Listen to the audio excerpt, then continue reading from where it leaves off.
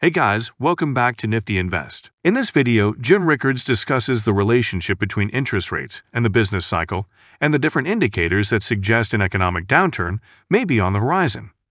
He notes that interest rates are a lagging indicator and that business owners, entrepreneurs, and medium-sized businesses are often the first to notice when a recession is imminent. He also points out that while the stock market is predicting a soft landing, the bond market is signaling that a recession is coming, and that the inversion of yield curves is a particularly worrisome indicator. Don't forget to like and subscribe if you enjoy the content we do here on this channel. Let's get right into the video.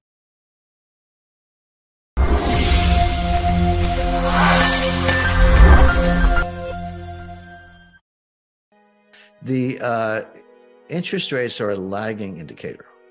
Everyone's like, well, how could interest rates be going up if we're in a recession? The answer is, as you get closer to recession, who figures it out first? Well, the Fed figures it out last. They're usually the last to know. Wall Street is second last to know. The people who figure it out first are actual business people, entrepreneurs, restaurant owners, dry cleaners, taxi drivers, or even medium-sized businesses. They see it. If you're in the trucking business, it's real time. If inventories are sky high and new orders are being slashed, you're not moving anything by truck. So there are certain businesses that are concurrent.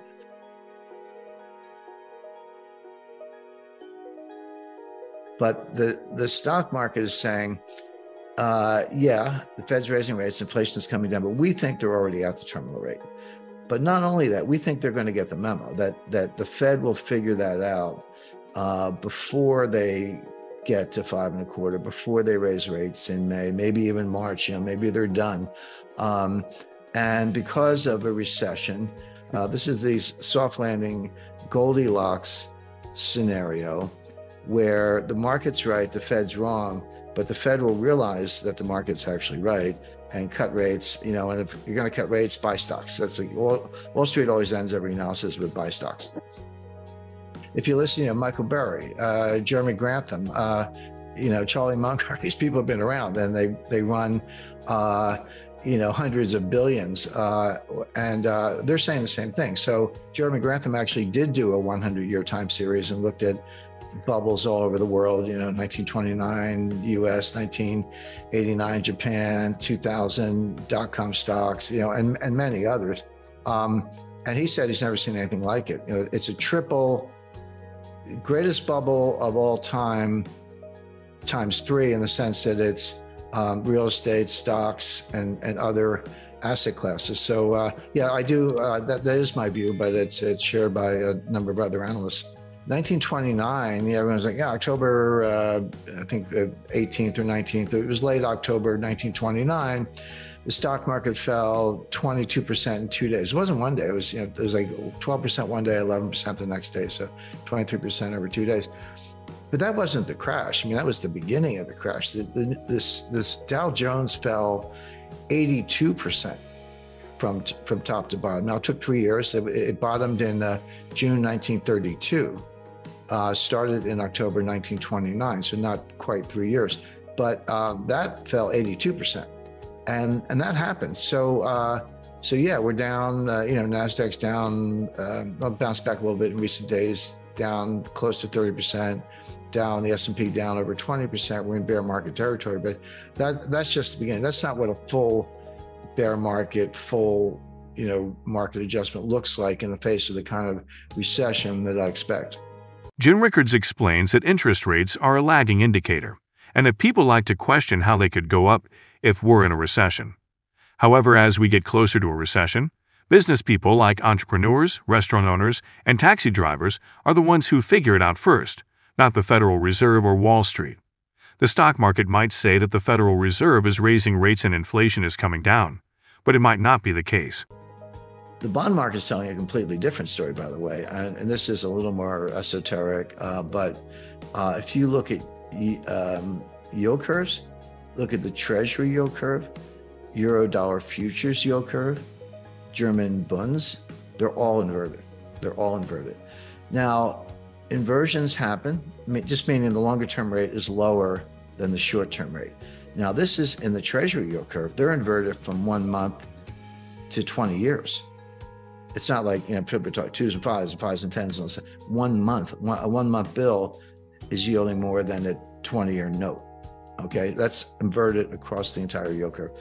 Eurodollar futures, same thing. The inversion kicks in.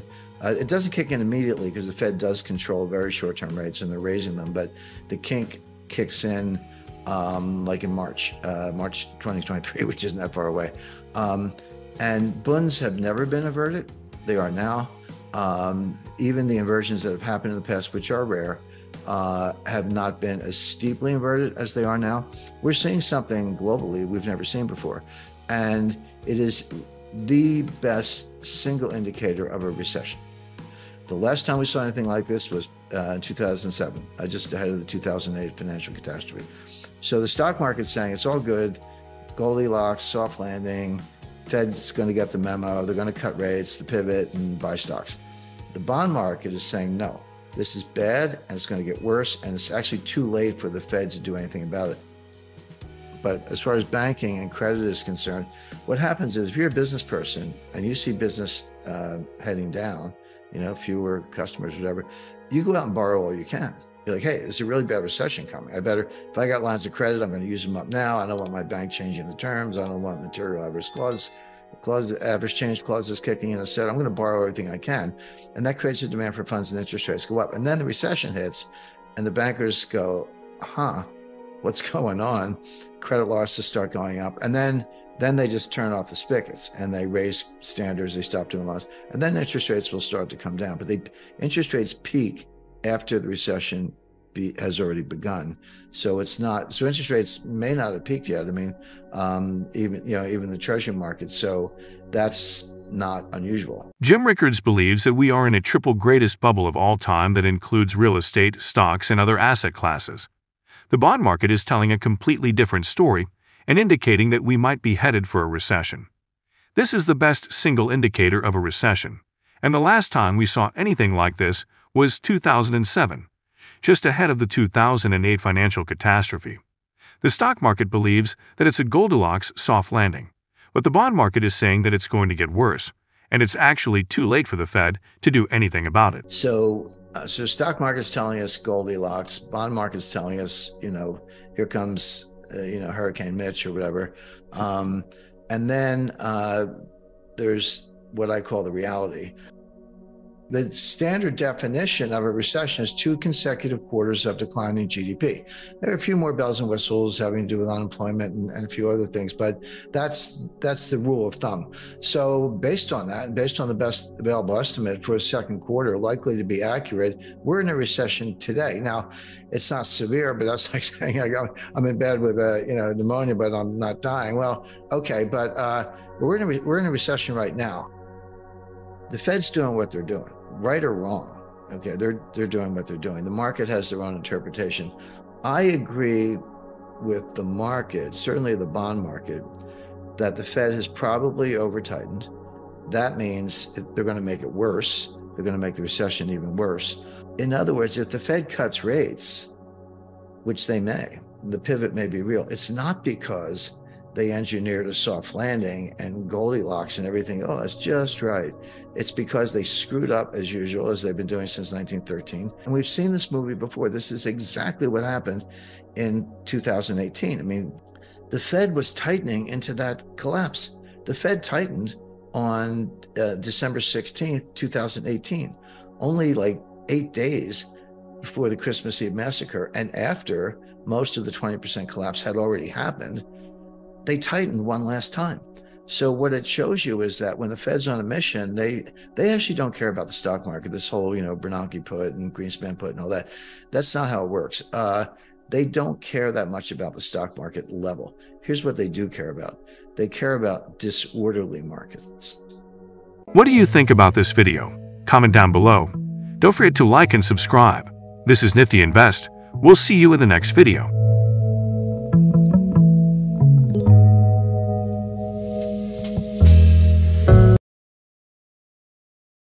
What do you think is a rational allocation right now for somebody who's at first and foremost trying not to get destroyed this year? Yeah, and to be clear, I don't give personal financial advice, but at a macro level, I'm happy to talk about Absolutely. None of this is personal financial advice. Definitely talk with an advisor, and I'm going to make that plug at the end here too. Portfolio might look like. The first thing you say, diversification, the math and the science behind diversification and why it's a good strategy is very clear. There's not much debate about that. The problem is people don't understand what diversification means.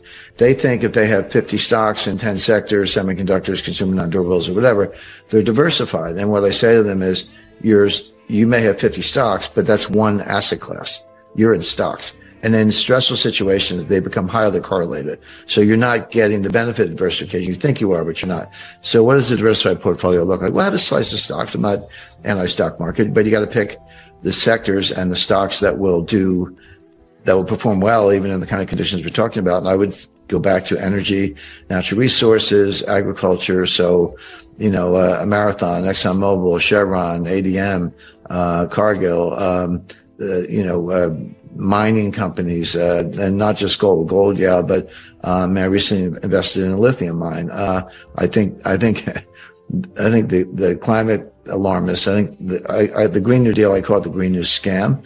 This is a scam, but it doesn't mean it doesn't have legs, whether you like it or not. The fact is, it's going to go on. So the lithium's in short supply, graphite, et cetera. So there is a portfolio you can have, which is natural resource oriented, that will do well, even in the kind of tough environment we're talking about. Slug of cash, absolutely, maybe as much as 30%. I like treasury notes. 10-year treasury notes, but, seasoned to taste. If they're a little too volatile, look at 5-year notes, 2-year notes. They're going to come down a lot. Not right away, not tomorrow morning, but sooner than later, because of everything we discussed, which is, a recession and interest rates will follow. They're a lagging indicator, but that'll happen. Gold, I always recommend a 10% slice. Hey, Jim, real quick, before we move on from bonds there. So I've talked to a number of analysts and investors, on this program recently who have echoed what you just said there about bonds. And, there are three really good reasons to hold them right now. One is just safety, right? This is a time to prioritize safety. Two, they're paying a lot more than they used to pay. So you're getting paid to sit in safety, which is nice. But then they have that option value, right? Where if the Fed does pivot and rates come down, yields come down, the actual underlying price of the bond would go up. Right. And so a number of these guys have said, the bonds, particularly the sovereign bonds, especially the U.S. Treasuries, they're looking the best they've seen in a long while. And relatively recently, some have said it's like the best I've seen in my career. So I'm just curious, do you find that compelling for the moment in time we're in here? Absolutely. There's hate to get too deep in the weeds in terms of bond math, but there's something called a DV01. DV01 is the dollar value of 1 basis point. What that means is, obviously basic bond math, interest rates come down, the price of the bond goes up. They're just inverted. It's a little counterintuitive, but rates come down, the bond goes up. The question is how much? And the lower the interest rate, the more the price of the bond goes up for every basis point drop in rates. So in other words, if you go from 9% to 8%, you'll have a nice capital gain on your bond. But if you go from 3% to 2%, it's still a 1% drop, but you're going to have a much bigger capital gain. In each instance, it's a 1% drop in rates, but the amount of capital gain on the bond is much higher, as the DV01 is higher when the rates are lower. Again, it's all counterintuitive. But it's sort of like a Richter scale. Each new increment is a much higher magnitude. The lower the rate, the greater the capital gain on each basis point drop in yields. That's the basically. So yeah, when you go from 3% to 2%, that's a home run in terms of capital gains. So you get the yield, you get the safety, you get the liquidity, and if you feel like selling it, you got a nice fat capital gain. Okay, great. Thanks. Sorry to interrupt, but I just thought that was a really important point to underscore. Yeah, I agree with the analysts who are saying that. Absolutely. Okay, great. So on to gold, you were saying 10%-ish is 10%, but based on what we were talking about, I would get silver dollars, American silver eagles. A monster box, bit of jargon. Monster box comes from the U.S. Mint. It's treasury green, nice shade of green. It comes with a compression strap. I recommend don't open it, unless do not break except in case of fire. But inside are 500 1-ounce American silver eagles. That's a lot. They'll feed your family for probably a year. And it they run, it's a market price, but be around $10,000-$12,000 for a monster box. But to me, it's like battery and flashlights. Just have one, stick it in a safe place. All right, great. And I'm curious, do you have any particular thoughts on silver versus gold right now in your 2023 outlook? Yeah, I like them both. And, I talk about gold a lot because it's a form of money, and I do the monetary analysis. I do invest in gold mines, but I don't hold myself out as a geologist, but I do think about it from a monetary perspective. And then people always say, Jim, what about silver? What about silver? I'm like, look, if gold soars the way I expect, silver's along for the ride. There's not going to be a world of $3,000 gold and $20 silver. That world doesn't exist. If gold's at 3,000, silver's going to be pushing 100. So without giving an exact forecast, silver will be along for the ride. Silver's a little more difficult to analyze because it has industrial applications. Gold really doesn't. Gold's not good for anything except money, but it's the best form of money. Silver is used in a lot of applications. So if you have a recession, it's perhaps the case that the monetary value is going up, but the industrial input value is going down. So it's a little bit more of a mixed bag, but silver is going to do fine. And I do think it's extremely practical because in a world of CBDCs, silver will be a form of spending money. Gold, even the 8-gram coin I mentioned, the quarter ounce American Gold Eagle, still $500. It's like pulling a $500 bill out of your wallet. It's a lot for groceries. Right. So think of the gold more sort of the store of value, and silver more as the currency. Yeah, but the quarter ounce, maybe 10 of them gets you a new car or something. So yeah, exactly. Yeah, for bigger purchases. Right. Yeah. Okay, great. So that's gold. I know in the past you've said, hey, real estate, private equity, farmland, et cetera. Those are all things to consider as well. Yeah, I think income producing real estate. I wouldn't get into commercial real estate, residential. The prices are, home prices are coming down a little more in some markets than others. But if it's income producing and it's solid and it's in a place like, someplace people want to be, like Austin or Phoenix or whatever. I mean, I know that there's markets down a little bit right now, but it's like buying a 10-year bond. It's got steady monthly income and or certainly farmland. But income producing real estate, not commercial office buildings, should be a part of a diversified portfolio. Yes. All right, great. I got one last topic I want to talk about with you. Before I do, anything else just sort of on actually, let me ask this. So we talked there about sort of diversification, largely with the eye towards sort of making it through what's coming here.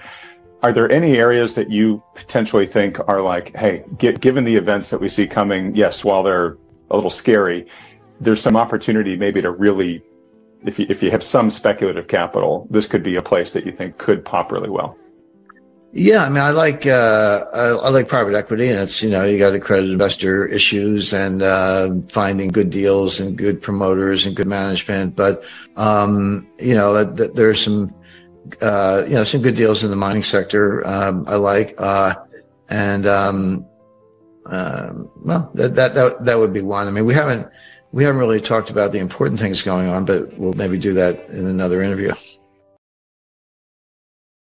If one of our supply chains or one of another country's supply chains that we rely on collapse, it could cause an unprecedented economic super collapse on a global scale.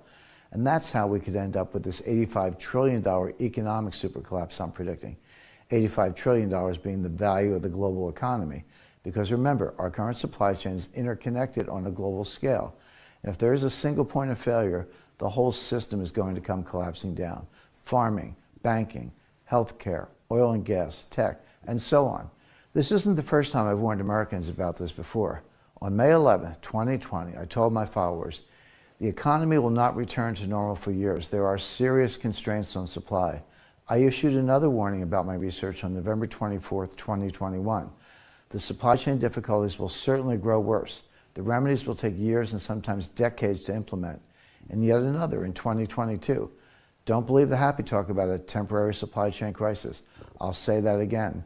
The crisis will last for years with predictable negative effects on economic growth. But now things are even worse than ever before. And I fear this economic super collapse could hit American soil in the next 6 to 12 months. So this may be my last and final warning before it's too late. It's why I'm warning people around me it's only a matter of time before the world economy comes crashing down.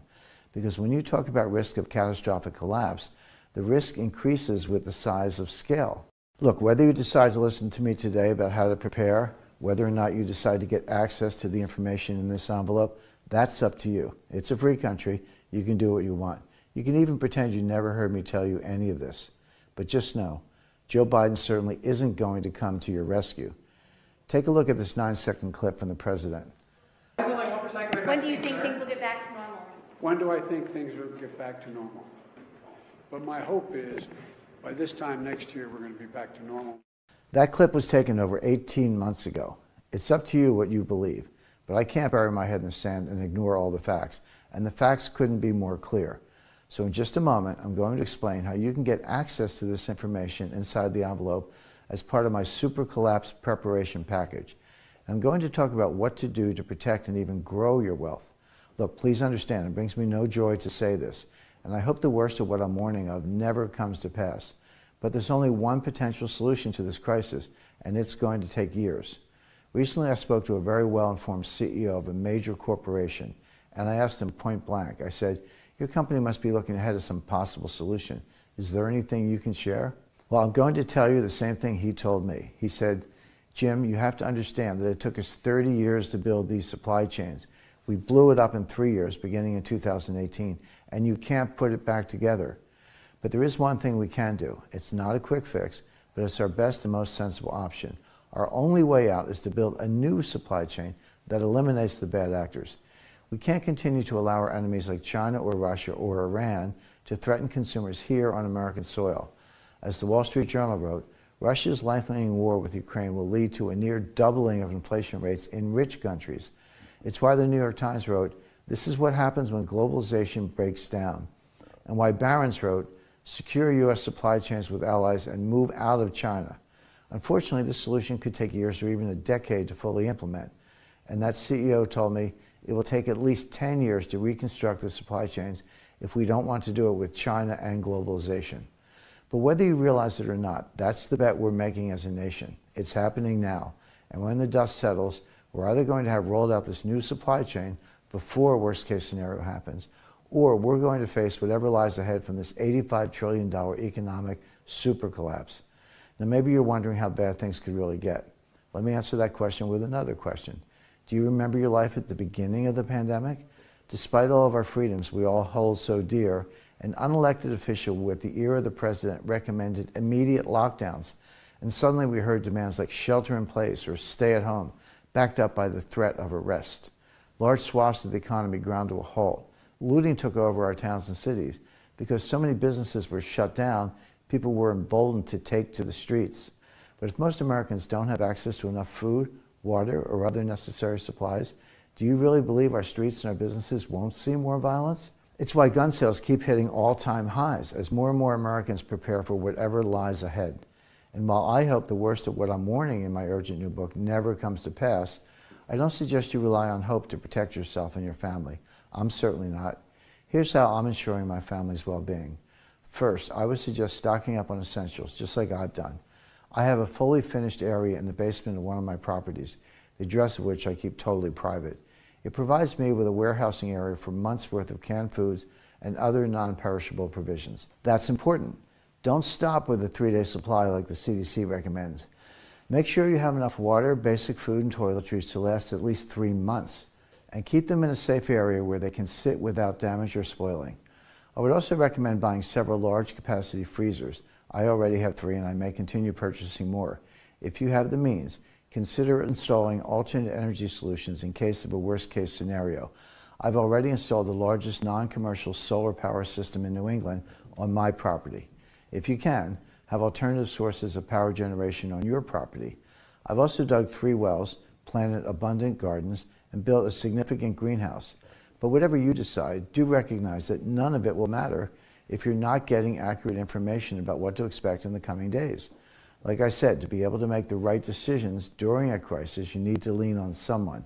So if that's not me, you should find another well-connected person you can trust, ideally someone who's previously held a position of power in our government. But if you want to learn what's inside this envelope and see what I know, right now is your chance. See, I've gone ahead and published this information I'm holding here in this envelope inside my newest book. It has brand new proof of the unfolding situation and inside-level details on how it will play out. Urgent Preparation Report number 1. Buy this asset after securing your family's food and energy. As the economy collapses and the shelves are bare, the government will respond by printing even more money. When it does, the value of the dollar will be destroyed through inflation. But 5,000 years of history proves that one item, gold, outlasts every other currency as a form of money. And I believe that the economic collapse occurring right now will send gold skyrocketing over the next 6 months. That's why I'll send you my urgent report called The Perfect Physical Gold Portfolio. Everything you need to know about buying the right kind of physical gold as part of my super collapse preparation package. You'll find everything you need to know about investing in gold before the price blasts through the ceiling, including, is gold safe to invest in? How much should I invest in precious metals? What metals should I buy and what should I avoid? What are the best places to buy gold and other precious metals? What are the safest ways to store gold to avoid theft or government confiscation? And much more. Plus, I'll also send you Urgent Preparation Report number 2, my Biden Bucks Protection Plan. I haven't mentioned it yet, but during my research, I came across a troubling executive order that President Biden just signed. See, every time there's an economic crisis, the government responds with massive new programs to try and control the economy and its citizens. In 2008, it was bailouts of big banks and new government agencies to regulate the financial industry. This time, it will be much worse. I've uncovered a plan for U.S. government cryptocurrency I call Biden Bucks that I believe the government will unveil during this economic collapse to control your money and manage the societal fallout. By the time this program is announced, it will be nearly impossible for everyday Americans like you to protect their wealth and keep their privacy, which is why I've created another urgent report to get you prepared ahead of time. Inside this new report, you'll get step-by-step details on what these Biden Bucks are, why they'll be used during this collapse, and how to outsmart this sinister program by creating, 1, an off-the-grid fortune, secure $1.1 million in wealth inside a soda can safe. 2, saving your freedoms, have liquidity and spendable wealth without using Biden Bucks. And 3, growing your personal wealth. You'll get possible investment upside as events unfold. And 4, ensuring you maintain your wealth regardless of external conditions. Building your own off-the-grid portfolio now will protect you from the government surveillance state coming during the economic supercollapse. Biden Bucks testing is underway. The digital dollar could be rolled out soon. Before it's too late, make sure to protect yourself and your retirement savings. You'll find everything you need in this urgent report as part of my super collapse preparation package. But that's not all, because you'll also get Urgent Preparation Report number 3. Secure this secret off-the-grid asset. You see, I've learned of another little appreciated asset that's a liquid form of wealth. It can't be tracked or traced. It's completely legal and easy to find if you know where to look. Over time, its value has steadily grown, but very few people know anything about its investment potential. You're about to be one of the few. I believe you must include this secret asset in any off-the-grid portfolio.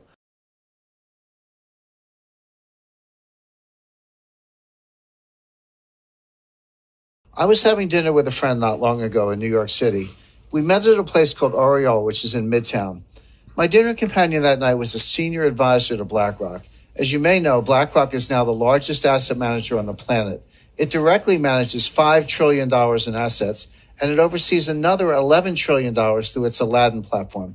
That means one firm controls more money than the GDPs of China, Russia, and Japan combined. Anyway, my dinner companion happens to work directly for BlackRock's CEO. As we nursed our white wine and the evening wore on, she let something slip. If I remember her words, she said something like, "They want to tell us we can't sell." What was she talking about? Who was she talking about? I placed a few calls, first to my contacts in Washington, then to a few people on Wall Street. Soon I was on a plane for a series of meetings to London, to Geneva, back to New York, then down to South America. As I began connecting the dots, a pattern emerged. It revealed a network of more than 189 individuals positioned inside the world's major financial institutions. Some of them hold senior positions inside the IMF, World Bank, and every central bank in the G20, including our own Federal Reserve. These elites share one vision, and they're about to make it a reality. That vision is one world order, one world taxation, and one world money. They've worked for years behind the scenes preparing to realize that vision. They've literally rigged the laws of international finance. Everything is basically in place right now, and there's essentially no way to stop this from happening. When the crisis hits, they'll flip the switch, freezing the global financial system. That will give them time to reset the world economy according to their vision. As the coming crisis unfolds, President Trump will be powerless to stop it. In fact, trying to stop them would probably weaken the president's power altogether. That is amazing. Jim, really? So what do these elites want from your contact at BlackRock? Basically, they want to classify BlackRock as too big to fail. The technical term is Systemically Important Financial Institution, or SIFI. That designation normally applies to banks, such as Bank of America. If your bank gets the SIFI label, it means the government will bail you out first in a crisis. But it also means you must turn over control of your bank until the crisis subsides. In this case, they're trying to reclassify BlackRock, an asset manager, as too big to fail. If they succeed, they'll be able to freeze BlackRock when the crisis hits. BlackRock clients won't be able to sell. They won't be able to buy either. Their accounts will go dark indefinitely.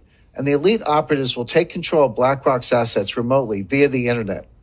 But our research shows that their ICE 9 plan goes much, much deeper than that. You refer to their plan as ICE 9. You just said that. What does that mean? It's a reference to the Kurt Vonnegut novel, Cat's Cradle. In the book, a mad scientist creates a new form of water molecule called ICE 9. When it comes in contact with other water molecules, it freezes them at room temperature. One drop of ICE 9 can freeze the whole ocean.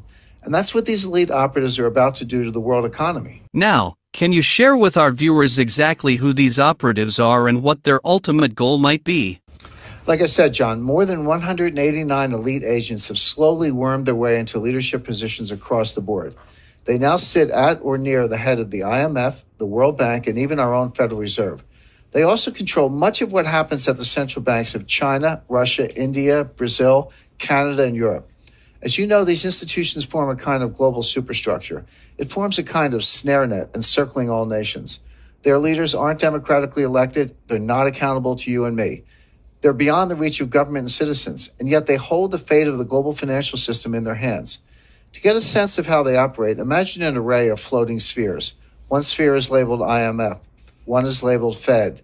One is labeled Bilderberg. One is labeled Wall Street. One is labeled central banks. One is labeled intelligence agencies. One is labeled media, and so on. The elites inhabit all of these spheres, and together the network forms a kind of 3D Venn diagram. As I see it, regardless of what sphere they inhabit, the elites all share the same vision: one world order, one world taxation, and one world money. All of their actions are geared toward moving that agenda forward. Are you able to share the identities of these elites with our viewers? We've identified more than 189 individuals who are in many cases hiding in plain sight.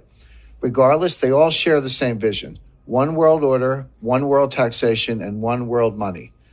A short list would include Christine Lagarde, Managing Director of the International Monetary Fund, IMF; Mark Carney, Governor of the Bank of England; Raghuram G. Rajan, Vice Chairman of the Bank for International Settlements; Haruhiko Kuroda, Governor of the Bank of Japan; William C. Dudley, President of the Federal Reserve Bank of New York; Agustin Carstens, Governor of the Bank of Mexico; Janet Yellen, Chairman of the Board of the Federal Reserve System; Mario Draghi, President of the European Central Bank; Zhu Min, former Deputy Managing Director of the IMF; Zhou Zhouquan, Governor of the People's Bank of China; Robert E. Rubin, Chairman of the Council on Foreign Relations.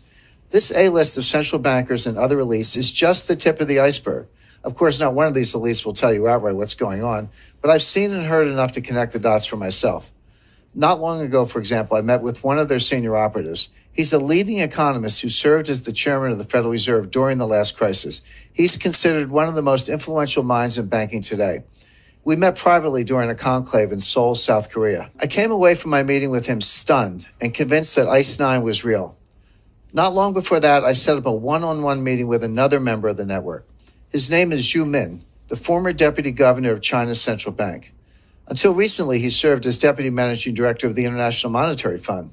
Zhu is a brilliant guy, like Bernanke, and he's pleasant and well-meaning. There's no doubt in my mind that he's also a member of the elite network preparing to impose ICE 9 on millions of Americans. But I wasn't done with my research. I have since met with dozens of senior officials, intelligence analysts, and former Wall Street colleagues. My quest led to a final meeting, a face-to-face summit with the head of Bilderberg. We met at Rockefeller Center in Manhattan, and he was very eager to get my take on the euro as a currency. I was happy to provide it, of course, in exchange for some valuable intelligence. As I say in my new book, he did not have horns. In fact, he gave me a nice gift when we parted ways, a blue Swedish vase. I keep it in my writing studio at my home in Connecticut. But my point is, I came away from all three meetings convinced of one thing. When the next crisis hits, the elites are planning to freeze the financial system, and they'll replace it with a new system, one not based on the US dollar. When that happens, we'll wake up to a very strange and disturbing new reality. And for our viewers that are watching today, what might their reality look like that morning? How does this manifest? First, they'll have gone to bed knowing that a massive financial crisis was underway. But when they wake up, they'll find it has worsened and the contagion has spread worldwide. When they go to withdraw money, their ATM will say, closed temporarily. When they go to sell stocks, their account will say, transaction not available. When they go to their local business, that business will only accept cash if it's open.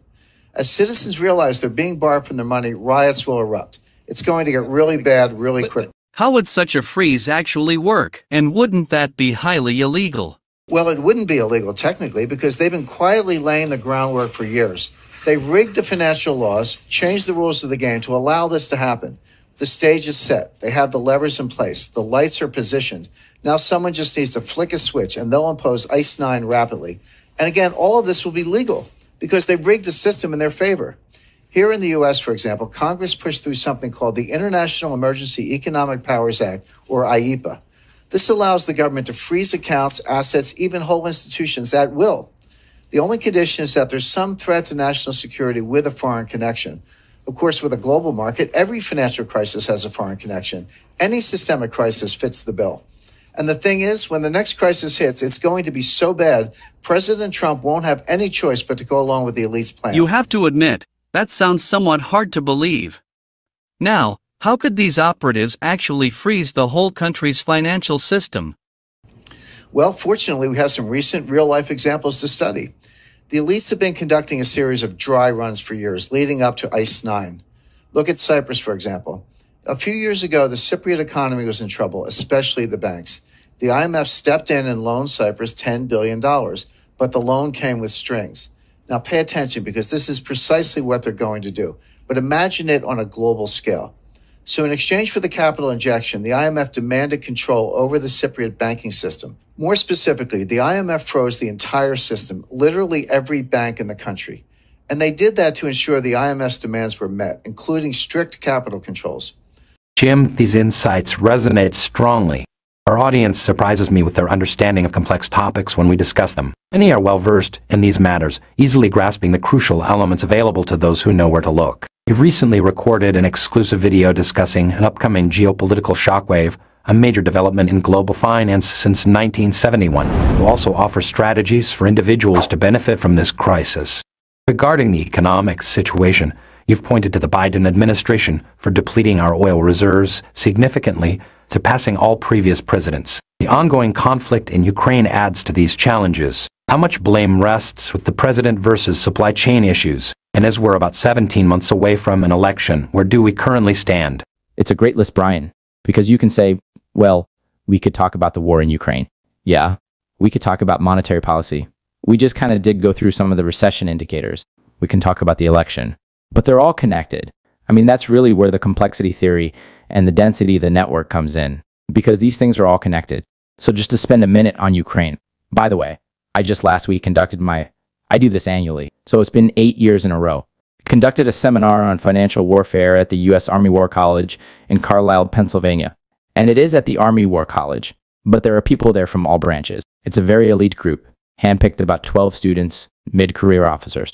So they're kind of late 30s, early 40s, lieutenant colonels, and from all branches like at Marines, Army, Navy, Air Force, Marines, and a few civilians, State Department and CIA, NSA, intelligence community.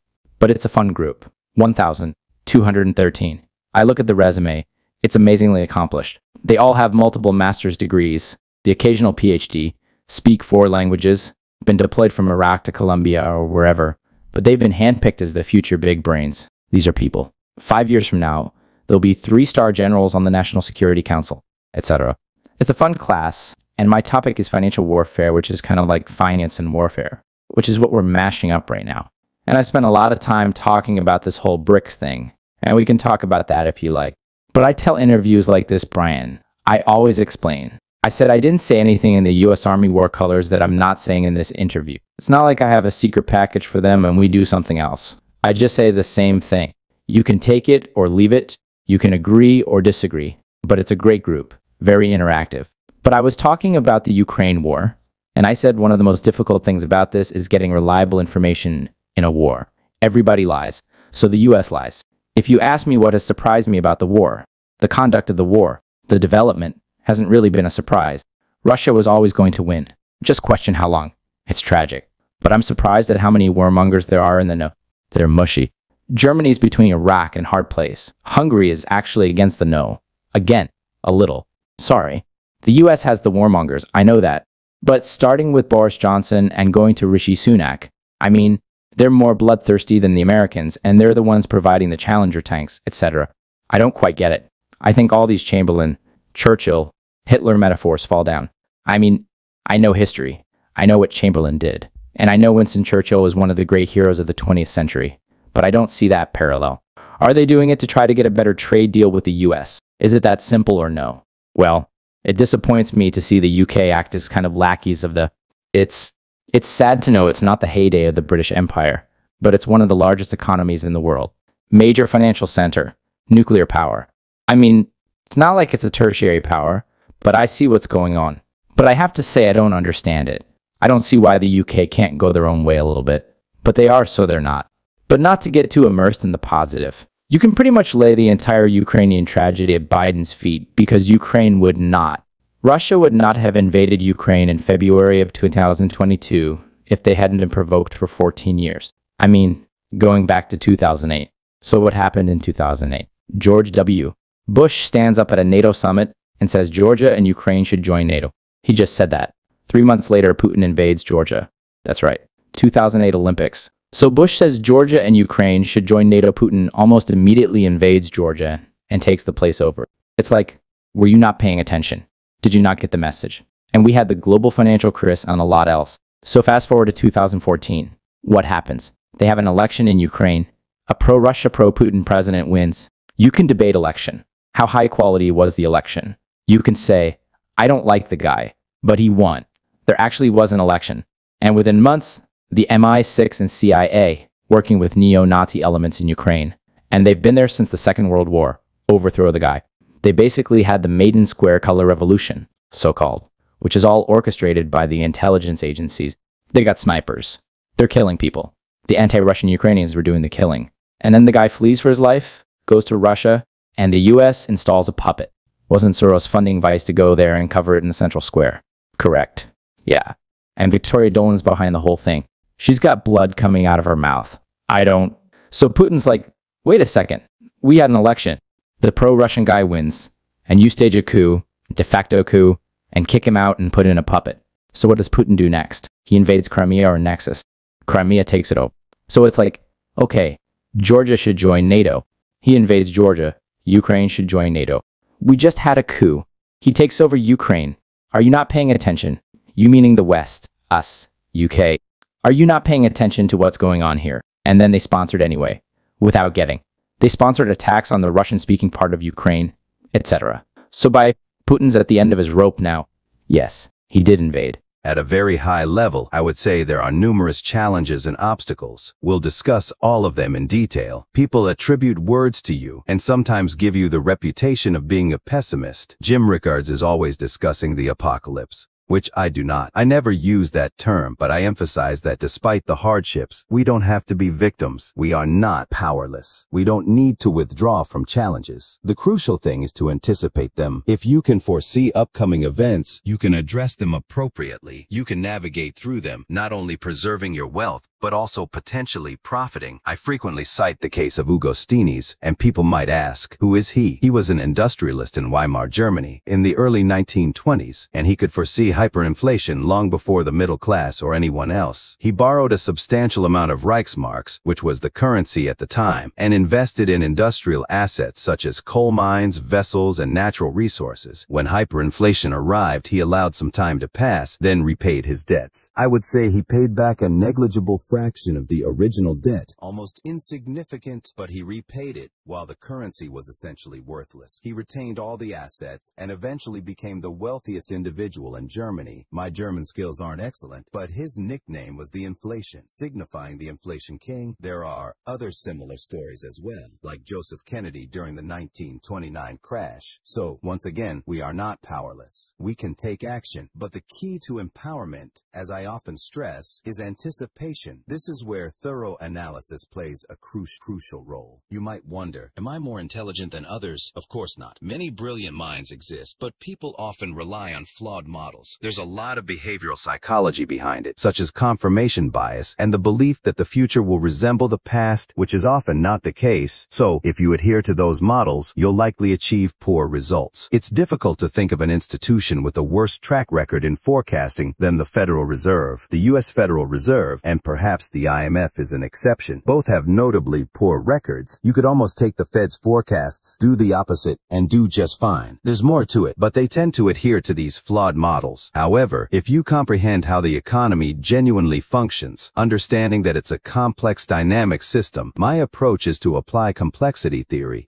Complexity theory has been around for quite some time, dating back to the Big Bang, the ultimate complex dynamic paradigm shift or phase transition that occurred around 13 billion years ago. However, the mathematical understanding of complexity theory emerged in the early 1960s. It has found successful applications in physics and other fields. I simply transferred it to capital markets, recognizing that capital markets are among the most complex dynamic systems, and adding human behavior to the mix further increases the complexity. These models work brilliantly when you have the right ones, but convincing others to understand and employ them can be challenging. Once again, the point is that with the right models, which should include behavioral psychology, a significant dose of history, complexity theory, and other branches of applied mathematics, you can achieve exceptional results. On the other hand, sticking with models like the Phillips curve and the non-accelerating inflation unemployment rate, as the Fed does, is likely to lead to errors. Does the future have some degree of resemblance to the past? Not always. In fact, it may occur less frequently now than ever before. Additionally, these models assume that prices change continuously. Prices fluctuate, of course, but markets don't always move smoothly. When they do, it often happens when you're not paying attention. When you are, they experience sudden gaps, either up or down. You might blink, and the market is at an entirely different level, having been revalued. Even though you can still enter or exit, you may have gained or lost a substantial amount of money in the blink of an eye. Considering these characteristics, and this is how I began to deconstruct the conventional wisdom, I realized that markets are not efficient, which is a flawed notion. They don't move continuously and gradually. They gap. If you're unprepared for this, you'll miss opportunities. Nothing in this context is entirely risk-free, so I started there. I began identifying the factors that, in my view, were inaccurately applied. You might ask, what resembles these characteristics? The answer is a complex dynamic system, the kind that generates hurricanes, tornadoes, lightning strikes, power outages, earthquakes, and tsunamis. All these phenomena result from complex dynamic systems. An earthquake doesn't sneak up on you. The ground suddenly shifts beneath you. Similarly, in financial markets, sudden and significant shifts occur. Therefore, I started to consider this as a more accurate model. Of course it is. Everything continually evolves. Another intellectual tool I use, which involves applied mathematics, is Bayes' theorem. Without delving into excessive detail, I learned about Bayes' theorem during my time at the CIA. I always say that if you have all the facts, a smart high school student can solve the problem. However, intelligence agencies and individuals in capital markets must solve problems when they don't possess all the facts. They have no choice. It's a matter of national security and defense or preserving one's financial well-being on Wall Street. You can't simply throw your hands up and say, I'll wait for more facts to emerge. That approach doesn't work in the real world. Janet Yellen seems a bit detached from this reality. So, how do you solve problems when you lack complete information but still need to address the issue because it's approaching you? Bayes' theorem suggests assigning an initial probability and a priori assumption. You don't invent it, but you do your best, recognizing that you're working with incomplete information. If you have no facts at all and it's a binary outcome, assign a 50-50 probability. It's not precisely 50-50, but for a binary decision like red or black on a roulette table, it's slightly less than 50-50, but close enough. You say, it's either going to be red or black. I don't know which, so I'll assign a 50-50 probability. Subsequently, as new facts emerge, you update your model. Your probability either increases or decreases. If it decreases by a substantial amount, you discard that assumption, recognizing it was incorrect. You start over. However, if it increases, you're making it more likely that your initial assumption was correct. Over time, you can raise that probability to 80% or 90%, which isn't 100%, but it's quite robust. There's a crucial aspect to consider while updating, which was explained to me by Henry Kissinger. Imagine a simple graph where the vertical axis represents the probability of a specific outcome and the horizontal axis represents time or the amount of information you possess. Initially, at the start, you have little to no information, but you have ample time and flexibility. However, as you progress along the timeline, your information increases, which is a positive development, but you have less time and flexibility. Your probability curve rises while your time curve descends. When you reach the opposite end, you have perfect information, but it's too late to act. The opportunity has passed, or the crisis has unfolded. So, the goal is to find the sweet spot in the middle, which I refer to as the Kissinger cross. In this zone, you have sufficient information to make informed decisions and enough time to act deliberately. You seek this sweet spot, and with a touch of humility, it becomes a powerful tool. In the CIA, you never have enough information. You're always striving to gather more, yet you must make assumptions and forecasts because you can't afford to wait for 10 9/11 events to have a substantial statistical basis. You're dealing with the one event you have, and your aim is to prevent the next one. Jim Rickards discusses the power of narratives in shaping economic behavior.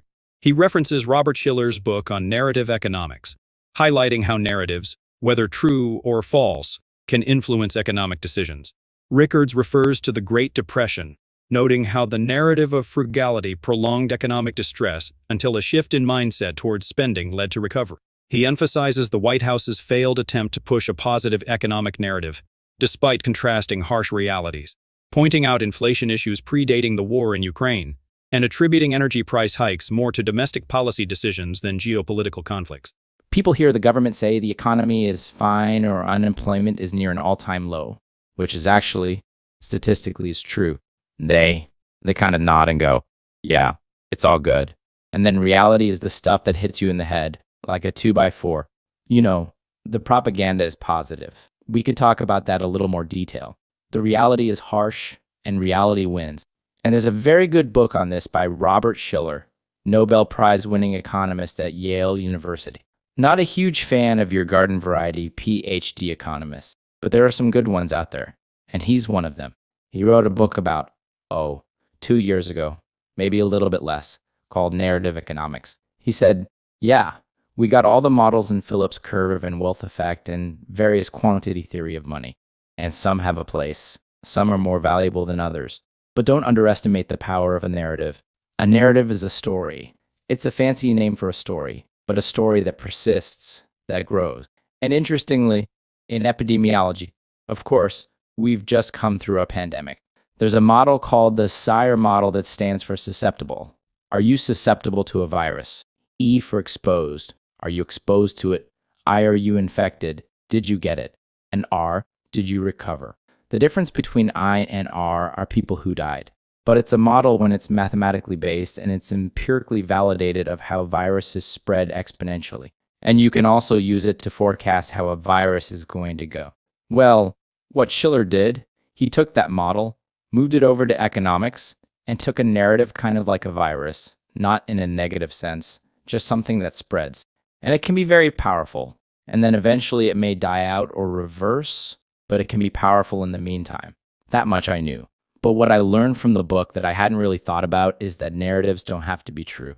They can be true, and they can be very powerful. But a narrative can be false and still be powerful.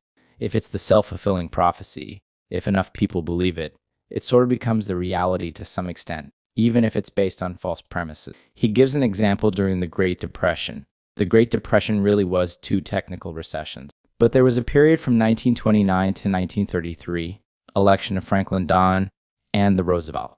And then there was another period from 1933 to 1937. The 37 and 1940 part we leave aside for this purpose. But during the first part of the Great Depression, unemployment was high, output was dropping, trade was dropping. It was a very, very bad time, no doubt about it. But not everybody was out of work. Not everybody was poor. There were a lot of people with a lot of money at the time, but it was felt that being ostentatious was poor form. It's like, okay, I'm lucky I have a job, I've got some money, but I'm not going to buy a new car, buy a big house, or flash it around or whatever, because it's really not considerate of all the people who actually have fallen on hard times. Well, that was the narrative. But it's the worst possible economic advice because it's precisely the fact that people with the money should keep spending. That kind of can boost the economy out of a depression. So by people saying, well, even though I have the money, I'm not going to spend it because it's poor form, we're actually prolonging the Great Depression. Now, when FDR came along, was elected in 1933, became president, 34, the psychology turned 180 degrees, and all of a sudden, the Democratic campaign song was Happy Days Are Here Again, and FDR seemed to solve the banking crisis and so forth. And all of a sudden, it became okay to spend money. Well, in the middle of the Great Depression, 1934 to 1936, those were some of the strongest years ever for the stock market, and unemployment did come down a lot. Now, the problem is it came down from like 25% to 15%, while 15% is still painfully high. But it was a big move in the right direction. So he describes how the narrative flipped from don't spend money, it's poor form, to, yeah, go spend money and help the economy. None of that is taught in business school. It's not taught in economics. It can be modeled using this epidemiology model, but it doesn't fit into any of the standard macroeconomic models. But it's powerful stuff. And so today what's going on is that the White House is trying to push a narrative, and they're failing badly. But they'll say, if you listen to deliberations among White House officials, some of the stuff leaks to the press. And I know some of these people. It's like the economy is great. Unemployment is really low. We've created all these jobs since the pandemic. But we're doing a really bad job of messaging. The point is, they're inside the White House. They're frustrated that the positive economic story is not getting out the correct analysis, is that there is no positive economic story.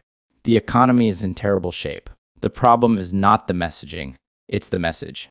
And this is why I say the propaganda from the White House, if things are great, is at ODs with the reality, which is things are not great. Let me give you some specific data points, because, as I say, I don't like to make statements like this without backing it up. Number one, the inflation was going up long before the war in Ukraine started. So if everything was great until February 27, and then Russia invades, and then all of a sudden the inflation goes up, all right, let's talk about it. But that's not true. This inflation goes back to late 2021. It was persistent in the fall. We all remember the Fed and the Treasury saying transitory, transitory, transitory. And then finally, Jay Powell was testifying before Congress. He said it's time to retire the word transitory. So that was his way of throwing in the towel. And Janet Yellen admitted she was mistaken also. So it predates the war. Number one. Energy prices are going up because there's a war with Russia. Well, I wonder why that is. Well, the reason is not because Putin invaded Ukraine. It's because the US counterattacked with financial sanctions. Now, bear in mind, go back to January 21st, 2021, when Biden was sworn in as president and then went back to the White House. What was the first thing he did? He closed the Keystone XL pipeline. This is a pipeline that would bring oil from Alberta, Canada, into the United States, where it would connect at a hub. I believe it's in Kansas, but somewhere in the central United States. Then the hub distributes it to the entire country. So he shut down that pipeline, which curtailed the supply of oil from Canada, then ended new leasing, oil and gas exploration, leasing on federal lands. Handicapped. The fracking industry took a number of other steps using environmental tools, climate alarm, government subsidies, etc., to basically, to the extent possible, shut down the US energy industry as much as possible. Now, you can't shut down completely, of course, but everything happens at the margin. And then we end up with oil prices doubling or tripling, really from $40 to $120 in under a year, which is comparable to what happened in 1973 with the Arab oil embargo. And then Biden wakes up and says, guess we need more oil. And so he wants to reopen leasing. I said they shut down. They did, but he wants to reopen it. He's begging Saudi Arabia to pump more. Saudi Arabia is kind of not returning his phone calls. He's begging Venezuela to pump more. Oh, great. The greatest pariah dictator in the Western Hemisphere, and we're begging him for oil. Say, why don't we drill our own oil? Because we were a net exporter up until 2021. And then Biden came in and we lost that edge and became a net importer, including recently buying oil from Russia. They curtailed that for political reasons, but that's kind of where we got to. So you wonder why the price of energy is going up.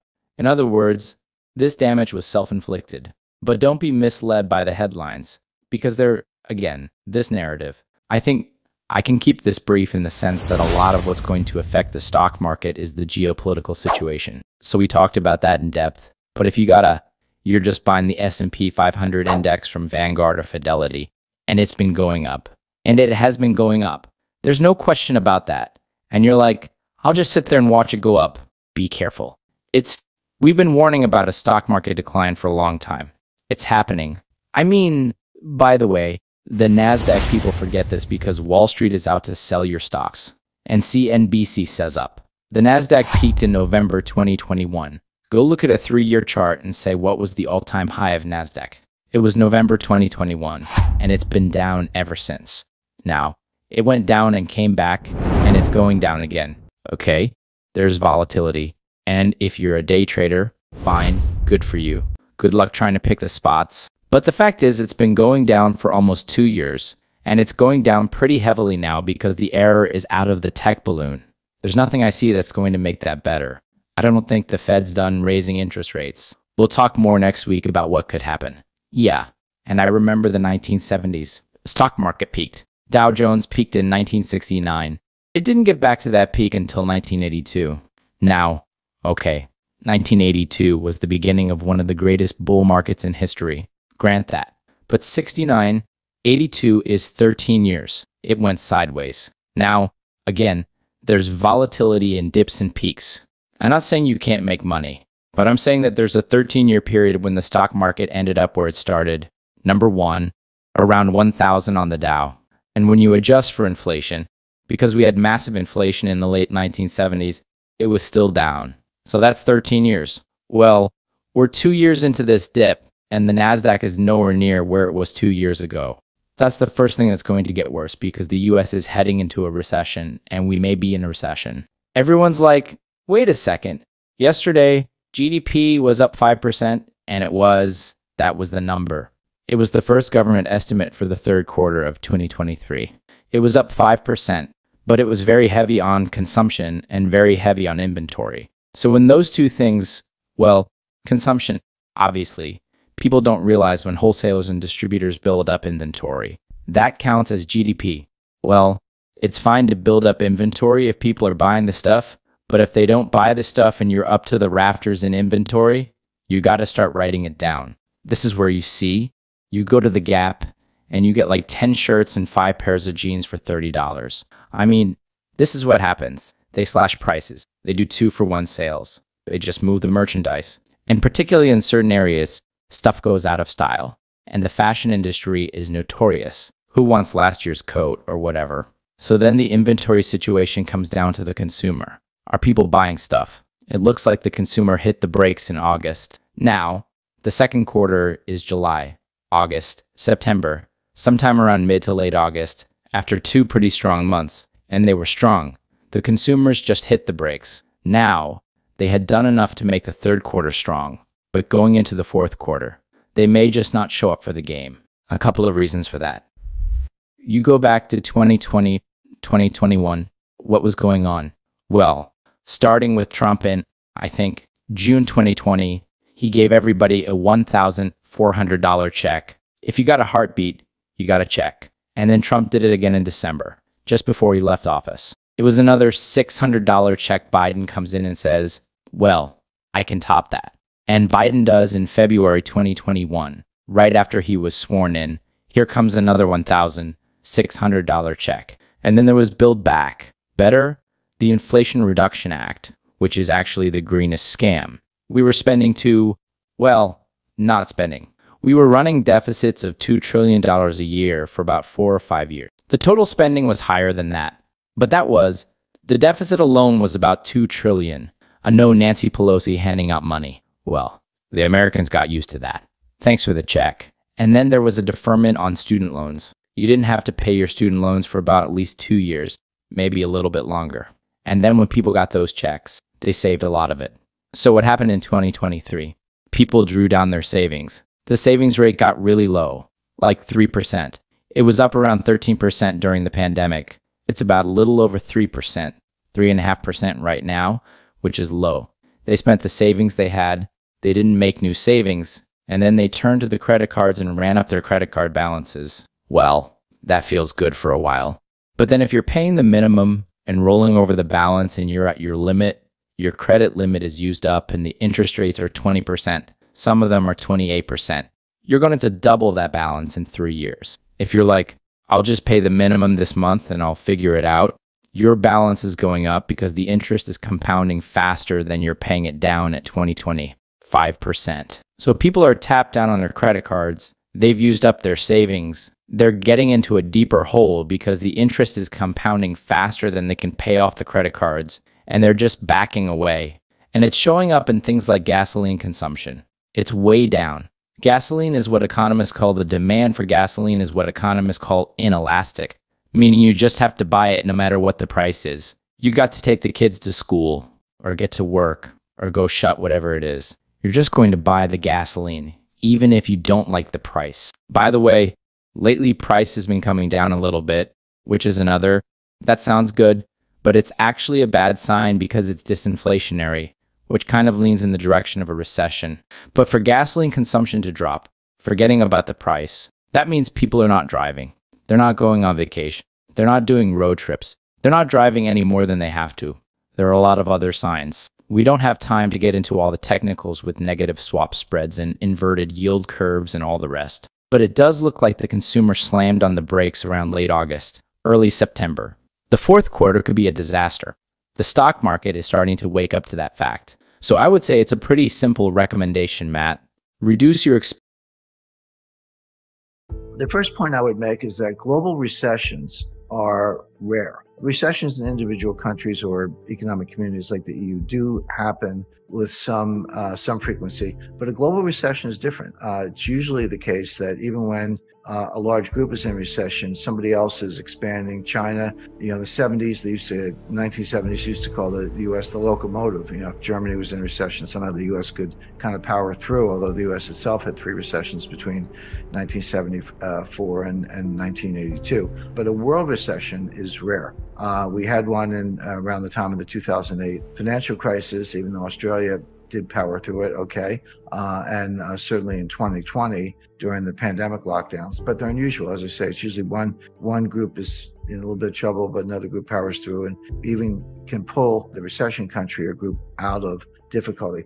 But when global GDP declines, that's rare. We are heading for exactly that. To understand that, let's take a look at some of the largest economic groupings, and I'll start with the United States. Now, the United States had a mild recession in the first half of 2022. If you blinked, you missed it. First quarter GDP was negative, not a lot, about 1.6%. Second quarter GDP was also negative, about 0.9%. So first half as a whole, we had negative GDP. The rule of thumb definition of a recession is 2 consecutive quarters of declining GDP. That's the rule of thumb. We had that. It's in the data. Having said that, it was mild, and third quarter GDP and fourth quarter bounced back. But if there was a recession, it was mild. What I'm talking about is a much more severe recession, much more difficult, much sharper drop in economic output, beginning about now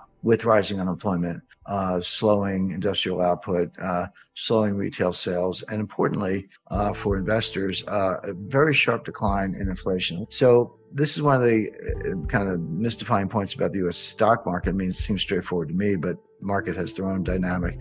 They're saying, well, if the Fed raises rates the way I described and they cause a recession, the Fed's going to have to cut rates. That's called the pivot, the Fed pivot, and lower rates are good for tech stocks, so buy stocks. But think about that for a second. What if inflation comes down faster than the Fed thinks? And I think it may, by the way. I'll return to that.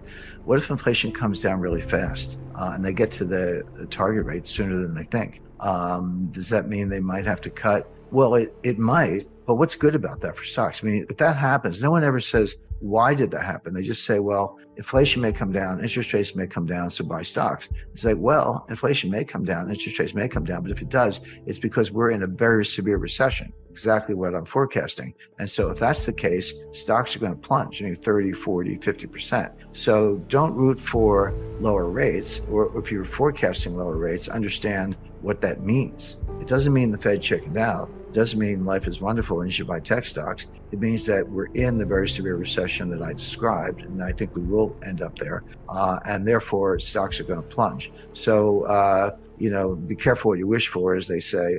My forecast is, yeah, they are going to raise rates. They're going to over-tighten. They're going to cause a very severe recession. And when they do, they may pivot at that time, but it won't be for good reasons. It'll be for very bad reasons, meaning we're in a recession and stocks have plunged. So don't buy into the Wall Street chatter as far as that's concerned. Because as I say, the Fed's going to over-tighten. Now, why doesn't the Fed know this? Well, because they never know, because they have the worst forecasting record of any institution I can think of. Their entire history since 1913 is one blunder after another. And this will just be the latest in a long series. And so just to kind of summarize, the Fed's on a course. We know exactly what it is because they told us. All you have to do is listen to them and believe them. They're going to raise rates, let high rates do its work, do their work, and see the inflation come down, and maybe in 2024 cut rates. What I expect is they are going to raise rates for the next couple of meetings, exactly as I've described, but they're going to over-tighten. The signs of recession are already present. The Fed's not looking at them. I'll come back to what they are, by the way. And we'll be in a very severe recession for a lot of reasons. And that's going to mean a plunge in stock prices. So if the Fed cuts rates, don't cheer too loudly, because it'll be in a world where severe recession, higher unemployment, and crashing stock prices are the norm. I'd like to finish on can't call it a happy note, but global liquidity crisis. Now, I talked about a global recession, and people go, well, isn't that like your liquidity crisis? No, a recession or a depression is very different than a liquidity crisis or a financial panic. They're two different things. They can and do happen separately. In 2008, we had both. In 2008, a recession or depression and a financial panic converged. So they can happen together, but they don't have to. They can happen individually. What we're in for looks like a global financial crisis and a global recession at the same time, coming sooner than later. Now, why do I say that? There's a global dollar shortage. People go, wait a second. The Fed printed $9 trillion, which they did in 2020. It's come down since then, but they did print that much money. How could there be a global dollar shortage? Well, what people don't understand is that behind the curtain, off balance sheet, this is off balance sheet. You got to go read the footnotes and understand what you're reading. There are $1 quadrillion of derivatives. And for those not familiar with the Q word, 1 quadrillion is 1,000 trillion. So I just said the Fed printed $9 trillion. Maybe it's down to $7 trillion. Yeah, but you have 1,000 trillion dollars of derivatives, and they have to be supported with collateral. Not 100%, not even 10%. I mean, kind of 1% or 2% is enough. But when you're in a liquidity crisis, banks are extremely choosy about which collateral they'll accept to support this quadrillion-dollar inverted pyramid of derivatives. And right now, what they're saying, because this evolves, it gets worse. It doesn't happen overnight. It can become acute overnight, but it happens over the course of a year or longer. What we see, the banks are saying, I don't want corporate bonds as collateral. I don't want your mortgages as collateral. I don't even want 10-year Treasury notes as collateral. The only collateral I want are short-term U.S. Treasury bills. Treasury bills have a maximum maturity of 1 year, 360 days, but there can be 4-week bills, 8-week bills, 6-month bills, etc. That's the best form of collateral. It's the most liquid, easily traded, low volatility, easy to repledge. It's by far the best form of collateral. That's all the banks want right now. But if you're a foreign bank, you need dollars to buy the dollar-based collateral. If you want Treasury bills that are denominated in dollars, you need dollars to buy the bills. That's why the U.S. dollar is so strong. People go, wait a second. The U.S. has a multi-trillion-dollar annual budget deficit, a massive trade deficit, 130 2% debt to GDP ratio, $31 trillion in debt. You're going into recession. How can the dollar be so strong? The answer is everything I just said has nothing to do with the demand for dollars in international foreign exchange markets. What's driving the demand for dollars is the need to get dollars to buy dollar-denominated collateral, specifically treasury bills, to post as collateral to support the $1 quadrillion of derivatives. And that's going to persist until the system crashes, which it's in the process of doing.